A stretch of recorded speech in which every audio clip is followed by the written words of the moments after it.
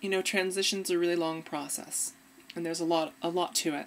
The most important thing to me was I wanted to be able to walk out in public in women's clothes and not be looked at weird. I wanted to be taken for a woman at face value. And I knew that if I ever had to talk to anybody, I was going to have to sound like a woman too. So early in my transition, I started thinking about my voice. And, you know, I'll just play a quick clip for you of what my voice used to sound like, just so you can get a quick reminder. This is me. This contest came about basically when I had visited Denmark with Tom.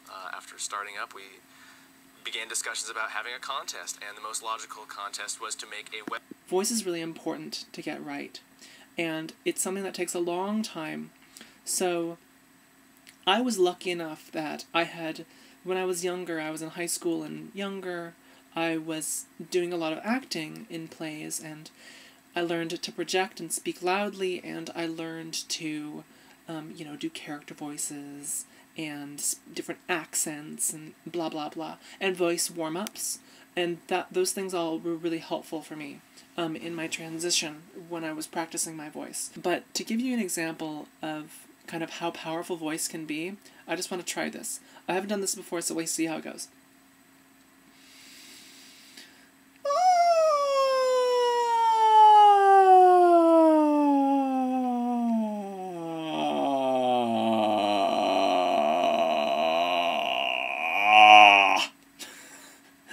Yeah, that's my voice. Here, I can try to talk like the way I used to talk. This is basically how I used to talk, where I'd, go to school. Yes, teacher, I have a question. Or, I would basically, I didn't really think about my voice at all. And I had this much lower pitch. And when, you heard it. You heard it in the video, and you can probably hear how it's different now. I think that my inflection has also changed, and I think that inflection is as big of a part of voice as pitch. In fact, I think that a lot of times inflection's more important than pitch. It's more about inflection than it is about pitch. It's more about inflection than it is about pitch. It's more about inflection than it is about pitch. It's more about inflection than it is about pitch. It's more about inflection than it is about pitch. It's more about inflection than it is about pitch. It's more about inflection than it is about pitch. So you can hear it.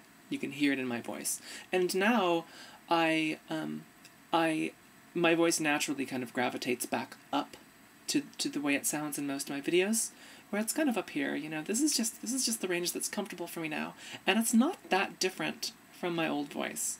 It's not that different from here. In fact, I feel like I kind of have to force it now, and that's a really big point. Is that my voice changed after I started using my Samantha voice every day. So I spent a year and a half practicing my voice and listening to it and hating it and trying again and watching more videos. Practice your voice. Find a few phrases. Speak song lyrics instead of singing. Practice inflection just around the house when there's nobody around. And when you use it every day, your voice will change. My voice changed. This voice here, the voice that I use now, it does not sound the same as it did when I first started using it. When I went full-time, my voice did not sound like this. I think my voice sounds pretty good now, but it didn't sound like this when I started. I had to use it every day. Now, when I was using my voice, or when I do use my voice, these are the things that I think about. Rule number 1, drink a lot of water. You need to keep your voice hydrated.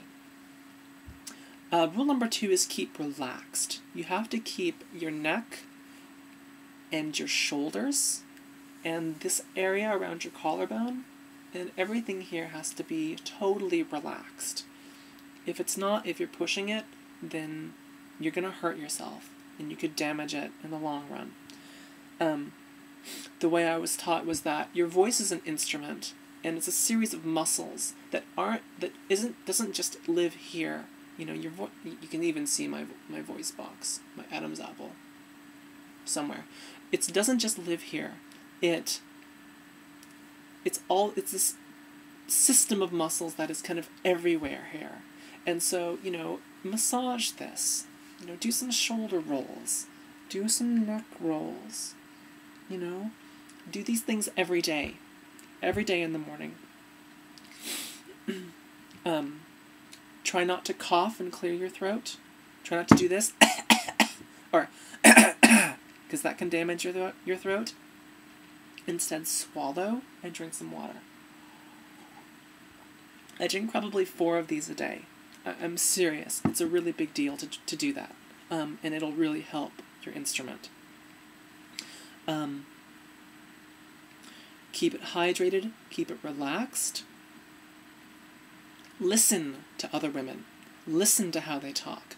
Listen to the inflections that they use. A lot of women will end their sentences up, like they're asking a question, but they're just saying, "Hi, my name's Samantha."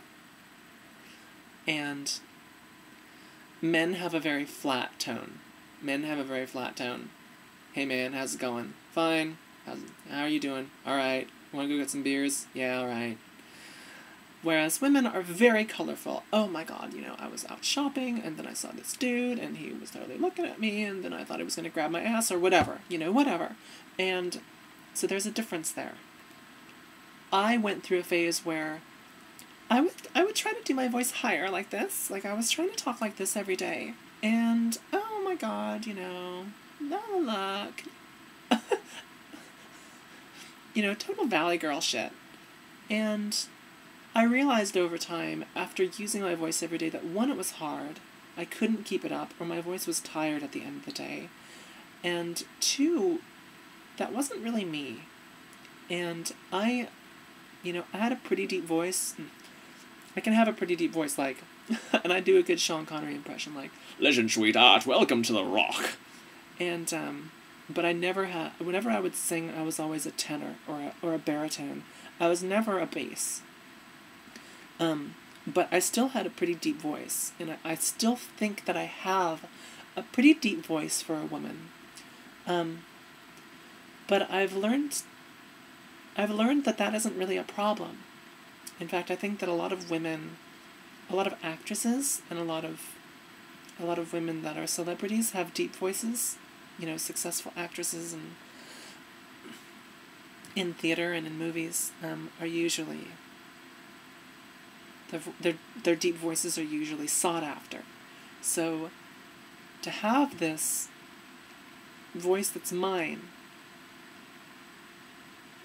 it still reflects my personality.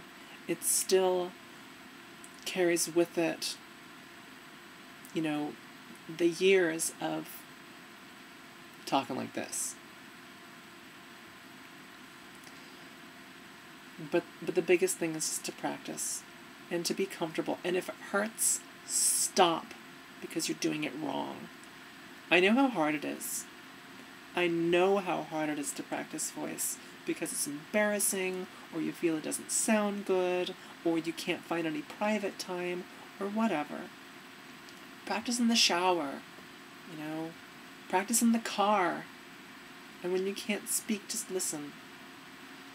Anybody can do it. It just takes a lot of practice and dedication. So, I hope this information's been helpful for you. If anyone has additional questions, you can write me, and if I get some good feedback, I will try to post any other thoughts I have on voice, because I know this is something that's a really big deal, and it can really make passing successful. So, good luck. Practice, practice, practice. Keep it hydrated. Keep it relaxed. Listen. Inflection. So, I'll see you next time.